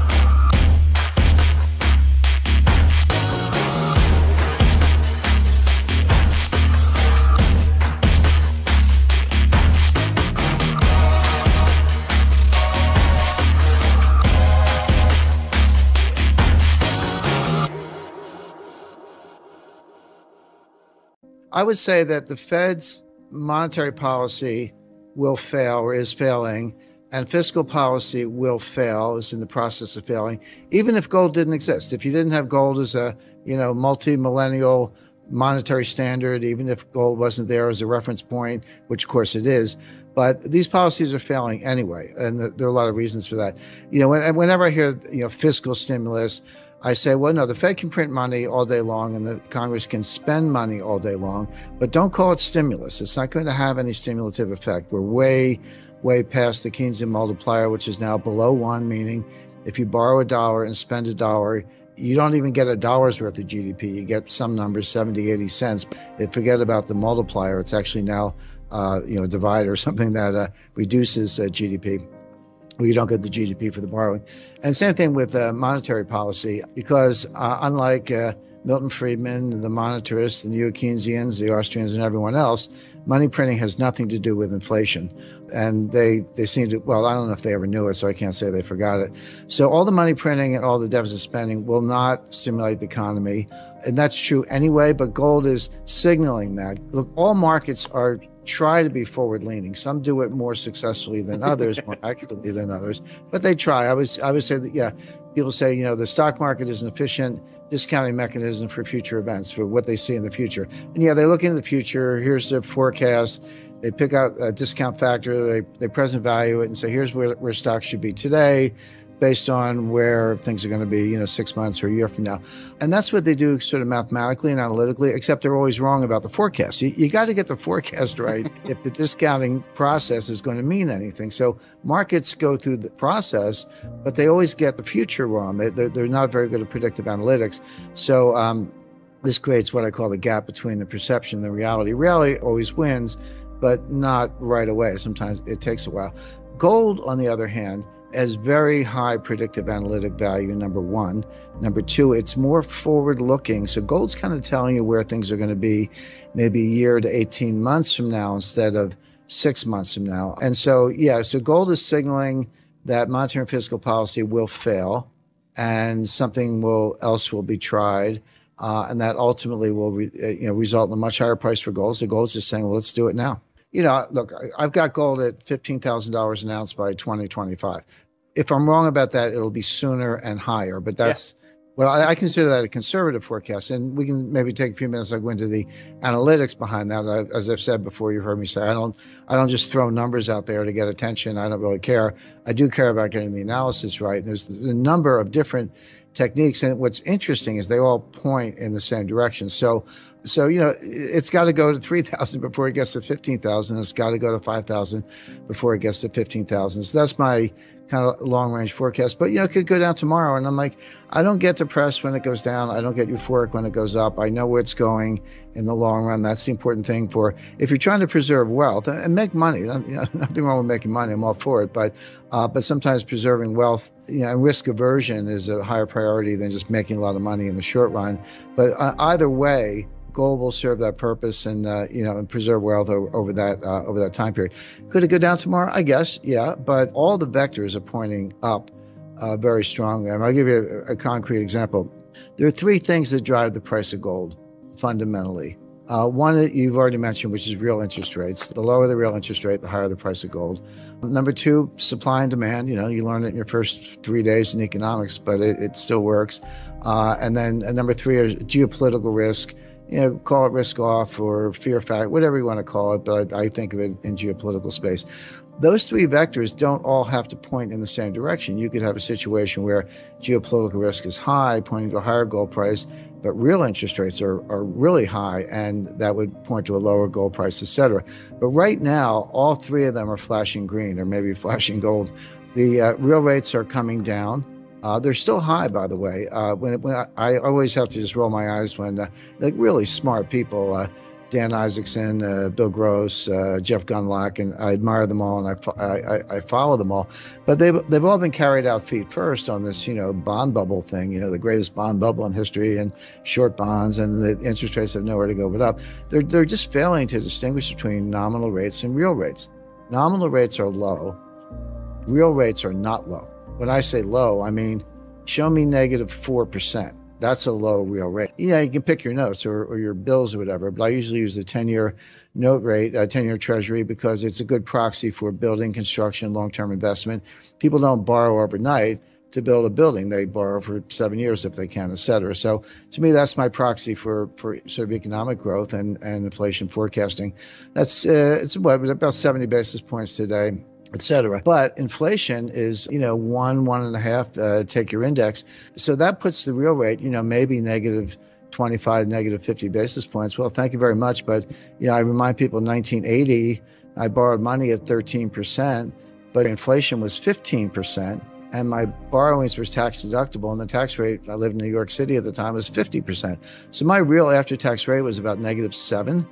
That's a low real rate. So the point is, we have a long way to go. And it doesn't matter, you know, people are interested whether the Fed's going to pursue a negative interest rate policy, take the target rate on Fed funds below zero. Legally, they could. It's already been done in Europe and Switzerland, Japan, and a few other places. I don't necessarily forecast that. I don't think the Fed necessarily wants to go there. But you can have negative yield to maturity on a 10-year note. Just whenever the premium is greater than the present value of the coupons, it's a negative yield to maturity. So you can get there. You can get deeply negative rates in secondary market trading, regardless of what the Fed does.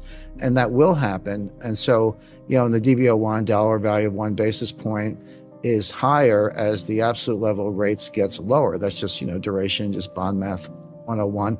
So we're going to have huge capital gains in 10-year notes as the yield to maturity goes, you know, towards negative 1%.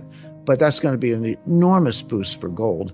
And we're not even there yet. We're seeing we're seeing kind of a spike in gold prices when real rates are still, you know, relatively high. They're only mildly negative. I was declarative when I said printing money does not cause inflation, and it doesn't. Again, I'll just use the last 12 years as Exhibit A. We should probably relate to the viewers what does cause inflation.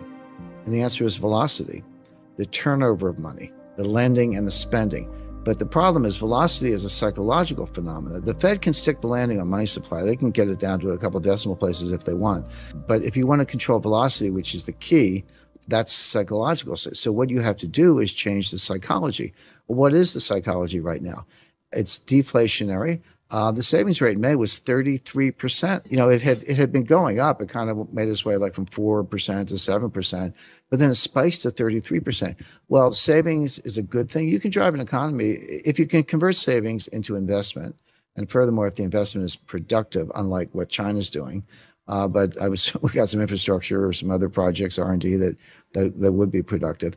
That can drive an economy. You don't have to drive an economy on consumption. You can drive an economy on productive investment. But the problem is twofold. Number one, it has a much longer time frame. That's a 5-7 year time frame. And it comes, in the short run at least, at the expense of consumption. Our economy is driven 70% by consumption. If you substitute savings for consumption, you're killing velocity. Because if I put my money in the bank and leave it there, the velocity is zero. And I remind people, $5 trillion or $6 trillion times zero is zero. You can print all the money you want, but if you don't have velocity, you don't have an economy. And so the question is, how do you change the psychology? How do you get and by the way, it makes sense to say, if you're unemployed, you better be saving because you're maybe lucky if you can pay the rent. But even people who are working or still have their jobs, they're worried, maybe I'm next. Maybe they fired the guy down the hall, but maybe I'm next, and maybe I better save more just in case, and so forth. So, and that's not a bad thing. I'm not saying that doesn't make sense. That makes a lot of sense, but understand what it means. It's deflationary. It reduces velocity. It offsets the increase in the money supply, and it's very hard to get out of. I mean, Keynes called it a liquidity trap, and he was right. That's what it is. So how do you change the psychology? Well, you need something big. You need something dramatic that's going to get people to say, wait a second, what's going on here? Well, one of them would be a $5,000 price for gold.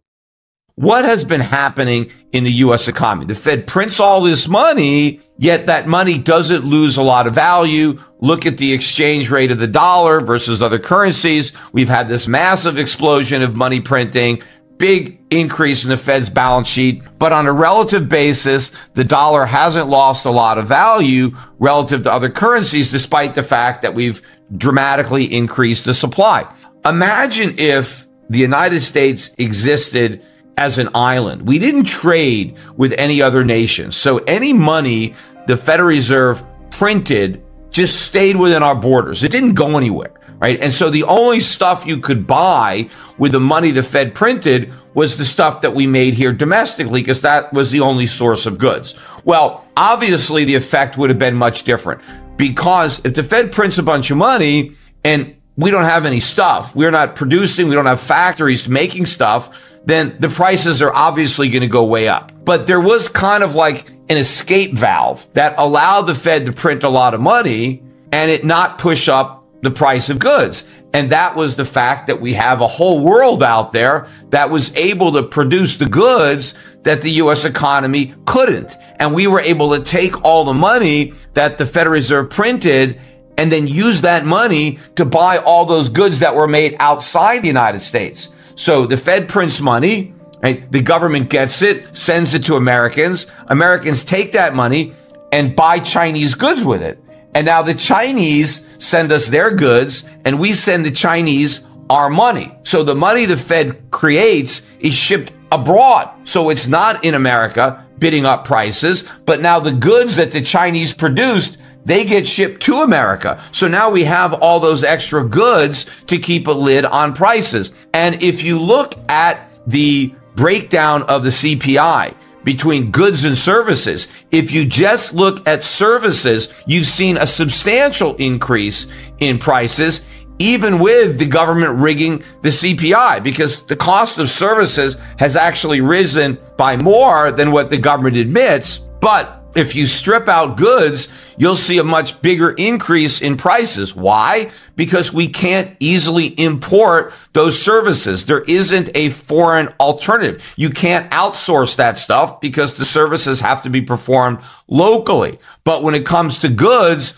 more and more goods have been outsourced to cheaper production economies like China. And so that's kept the lid on goods prices. And so when you average the goods prices with the service prices, that's kept the measured rate of inflation lower. I mean, think about the low production costs in a country like China, which, 20 years ago, they were just starting out. They went through a long period of time where they had a communist system, not just in name, but in practice. And so you had a lot of very poor people. And as they began to embrace capitalism, wages started at a very low level. And of course, they didn't have a lot of the rules and regulations that we had.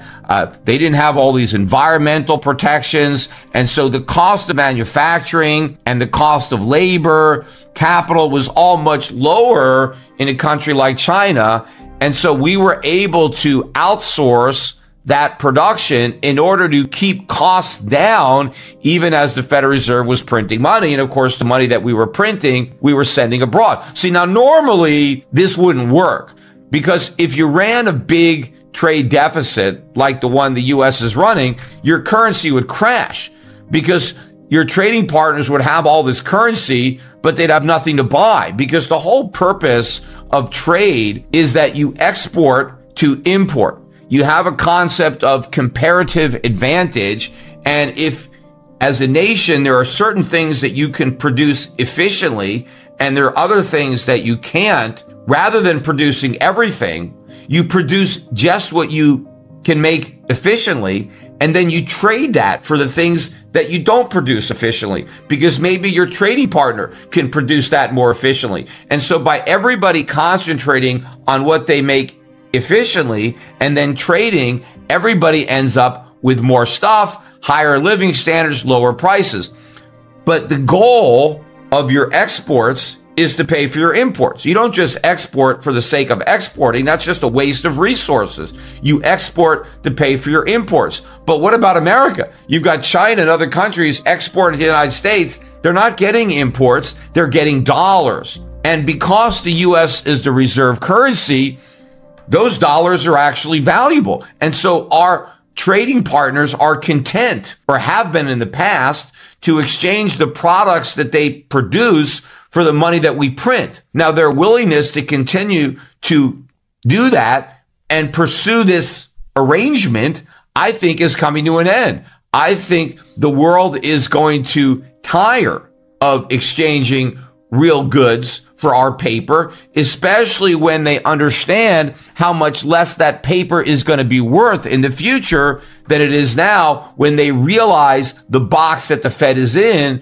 with respect to its ability to control inflation, and the fact that government deficits are going to keep on getting bigger and bigger and bigger, putting more and more pressure on the Federal Reserve to monetize those deficits. And in fact, the reason that the deficits were able to get so big in the first place was because of this arrangement, because foreigners were willing to hold on to our U.S. treasuries and keep interest rates artificially low. That emboldened the government to go even deeper into debt, because normally a government that was this profligate would be punished by higher interest rates, and that punishment would change their behavior and cause more fiscal responsibility. But we never got punished, and as a result of that, we continue to pursue even more reckless policies than we had in the past. And so foreigners actually helped encourage this, and ultimately now they're going to be the ones that are going to put on the brakes, because they're going to stop enabling all of this debt.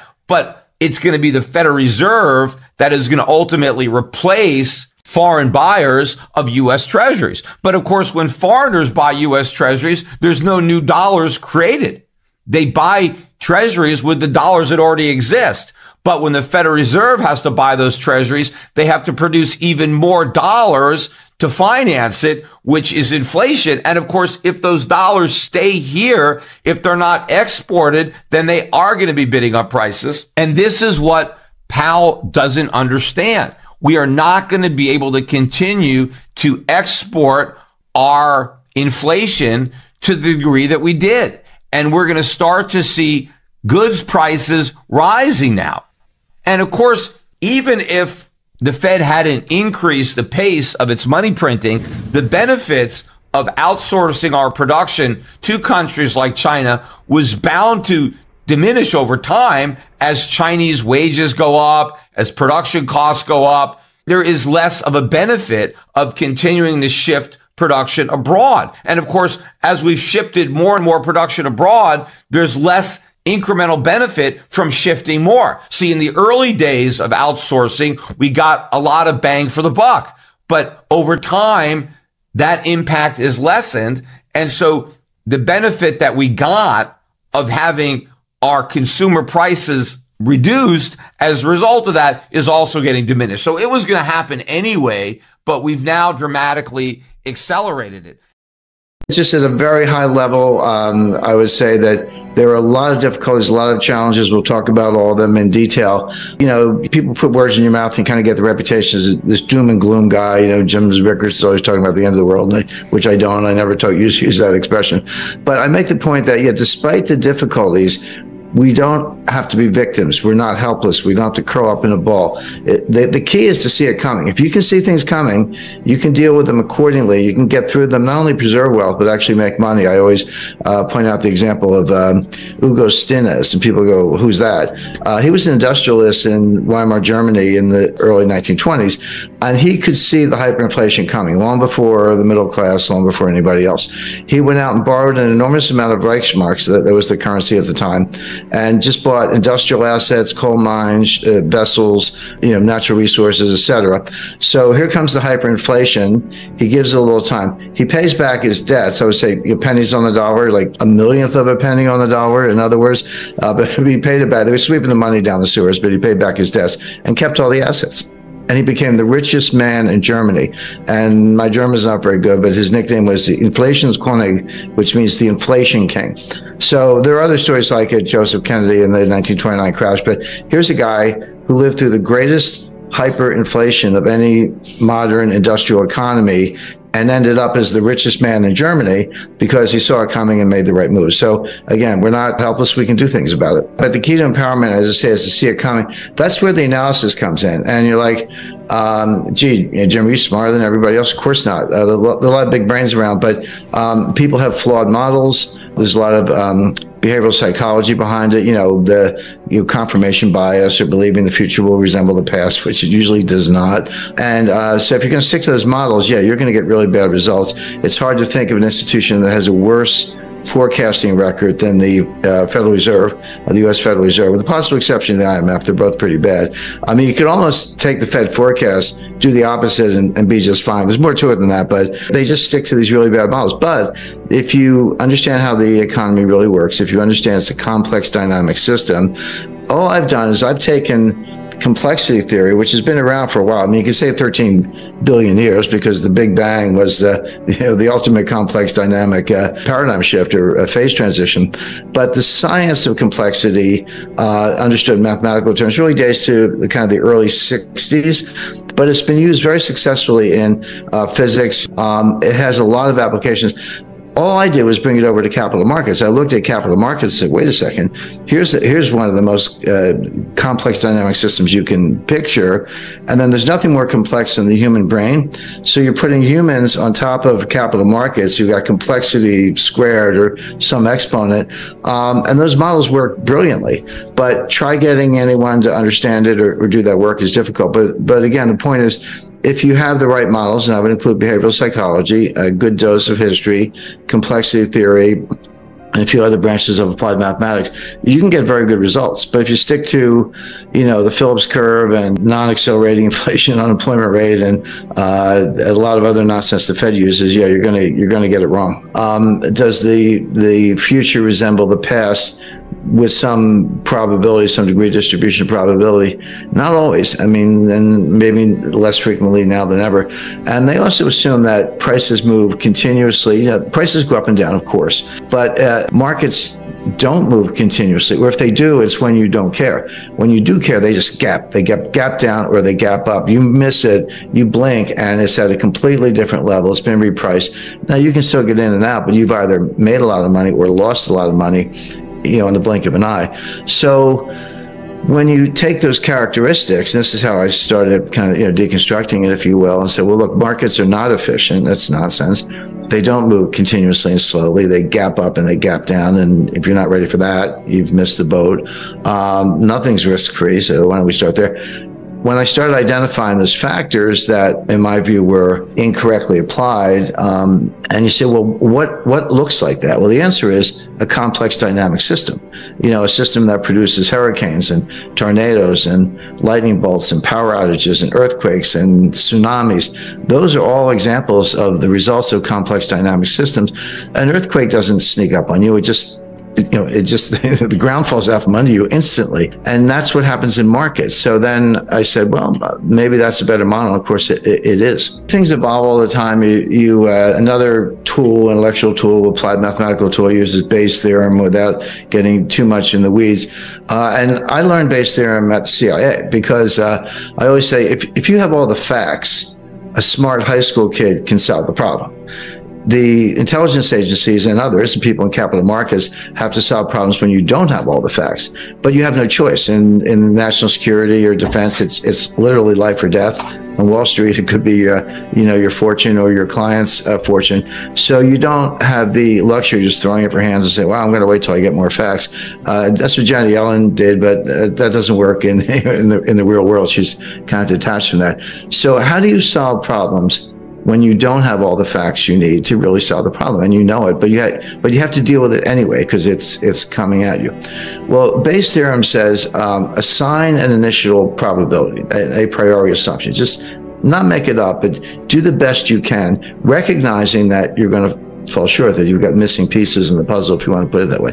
And if you have no facts at all, and it's a binary outcome, give it 50-50. Like, it's like, it's not quite 50-50, but red or black on a roulette table, it's a little less than 50-50. It was close enough. He said, it's either going to be red or black, don't know which, I'm going to give it a 50-50. And then what you do, this is what statisticians hate, you update it based on subsequent facts. As new facts come in, you put them back in the model, you update it, and what you'll discover is that your probability either goes up or down. Well, if it goes down more than a certain amount, you discard it. You say, well, that's wrong. I just do it again. But if it goes up, what you're doing is making it more and more likely that your assumption was true. And so eventually you can get up to the 80-90% level. And that's not 100%, but it's pretty darn good. But there's a tension, which is, okay, as you're updating, and this is something that was explained to me by Henry Kissinger. So imagine a simple graph, and the vertical axis, the y-axis, is the probability of a certain outcome, and the x-axis is a timeline. Basically, you convert that into the amount of information you have. How much information do I have? How much time do I have to make a decision? Well, at zero, at the outset, you have no information, or very little. But you have a lot of time. You have a lot of degrees of freedom. But as you move across the x-axis, as you move down the timeline, what you discover is you get more and more information, which is a good thing. So that curve is going up, but you have less and less time, fewer degrees of freedom. That curve is going down. So when you get all the way to the other end, it's like, hey, I have perfect information, but it's too late. It's over. I missed either, war started, or I lost all my money, or something bad happened. So what you look for is the sweet spot in the middle, call it the Kissinger cross, where I have enough information to be smart, but enough time to have degrees of freedom and be able to act. You look for that sweet spot in the middle, and that's when you act. And with a little humility is a very good tool, a good addition to the formula. So as I say, in the CIA, you never have enough information. You're always trying to get more, but you have to do the best you can, and kind of make assumptions and make forecasts, because you don't have the luxury of sitting back. You can't wait for 10 9/11 events so you can have a good statistical base. You got one, and you want to prevent the next one. The first point I would make is that global recessions are rare. Recessions in individual countries or economic communities like the EU do happen with some frequency, but a global recession is different. It's usually the case that even when a large group is in recession, somebody else is expanding. China, in the 1970s used to call the U.S. the locomotive. If Germany was in recession, somehow the U.S. could kind of power through, although the U.S. itself had 3 recessions between 1974 and 1982. But a world recession is rare. We had one around the time of the 2008 financial crisis, even though Australia did power through it, okay, and certainly in 2020 during the pandemic lockdowns. But they're unusual, as I say. It's usually one group is in a little bit of trouble, but another group powers through and even can pull the recession country or group out of difficulty. But when global GDP declines, that's rare. We are heading for exactly that. To understand that, let's take a look at some of the largest economic groupings. And I'll start with the United States. Now, the United States had a mild recession in the first half of 2022. If you blinked, you missed it. First quarter GDP was negative, not a lot, about 1.6%. Second quarter GDP was also negative, about 0.9%. So first half as a whole, we had negative GDP. The rule of thumb definition of a recession is 2 consecutive quarters of declining GDP. That's the rule of thumb. We had that. It's in the data. Having said that, it was mild, and third quarter GDP and fourth quarter bounced back. But if there was a recession, it was mild. What I'm talking about is a much more severe recession, much more difficult, much sharper drop in economic output, beginning about now, with rising unemployment, slowing industrial output, slowing retail sales, and importantly, for investors, a very sharp decline in inflation. So this is one of the kind of mystifying points about the U.S. stock market. I mean, it seems straightforward to me, but market has their own dynamic. They're saying, well, if the Fed raises rates the way I described and they cause a recession, the Fed's going to have to cut rates. That's called the pivot, the Fed pivot, and lower rates are good for tech stocks, so buy stocks. But think about that for a second. What if inflation comes down faster than the Fed thinks? And I think it may, by the way. I'll return to that. What if inflation comes down really fast and they get to the target rate sooner than they think? Does that mean they might have to cut?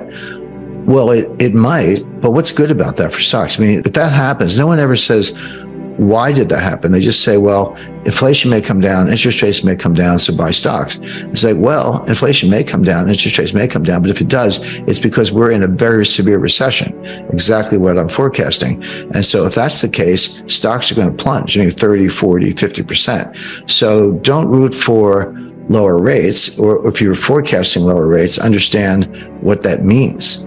It doesn't mean the Fed chickened out. It doesn't mean life is wonderful and you should buy tech stocks. It means that we're in the very severe recession that I described, and I think we will end up there. And therefore, stocks are going to plunge.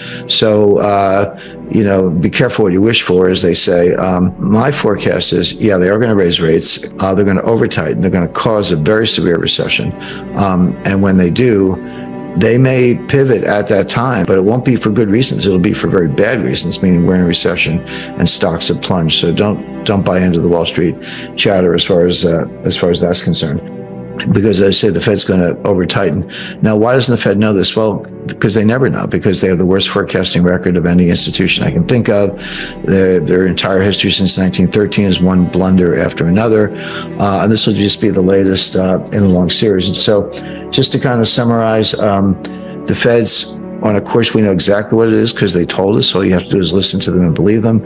They're going to raise rates, let high rates do its work, do their work, and see the inflation come down, and maybe in 2024 cut rates.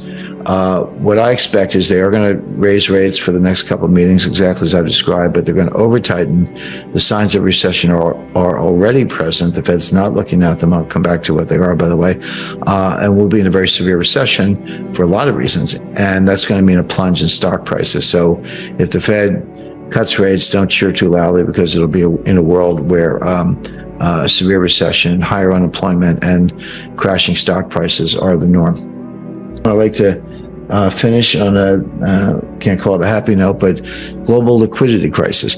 Now, I talked about a global recession, and people go, well, isn't that like your liquidity crisis? No. A recession or a depression is very different than a liquidity crisis or a financial panic. They're two different things. They can and do happen separately. In 2008, we had both. In 2008, a recession or depression and a financial panic converged. So they can happen together, but they don't have to. They can happen individually. What we're in for looks like a global financial crisis and a global recession at the same time, coming sooner than later. Now, why do I say that? There's a global dollar shortage. People go, wait a second. The Fed printed $9 trillion, which they did in 2020. It's come down since then, but they did print that much money. How could there be a global dollar shortage? Well, what people don't understand is that behind the curtain, off balance sheet, this is off balance sheet. You got to go read the footnotes and understand what you're reading. There are $1 quadrillion of derivatives. And for those not familiar with the Q word, 1 quadrillion is 1,000 trillion. So I just said the Fed printed $9 trillion. Maybe it's down to $7 trillion. Yeah. But you have 1,000 trillion of derivatives. And they have to be supported with collateral. Not 100%, not even 10%. I mean, kind of 1% or 2% is enough. But when you're in a liquidity crisis, banks are extremely choosy about which collateral they'll accept to support this quadrillion-dollar inverted pyramid of derivatives. And right now, what they're saying, because this evolves, it gets worse. It doesn't happen overnight. It can become acute overnight, but it happens over the course of a year or longer. What we see, the banks are saying, I don't want corporate bonds as collateral. I don't want your mortgages as collateral. I don't even want 10-year Treasury notes as collateral. The only collateral I want are short-term U.S. Treasury bills. Treasury bills have a maximum maturity of 1 year, 360 days. But there can be 4-week bills, 8-week bills, 6-month bills, etc. That's the best form of collateral. It's the most liquid, easily traded, low volatility, easy to repledge. It's by far the best form of collateral. That's all the banks want right now.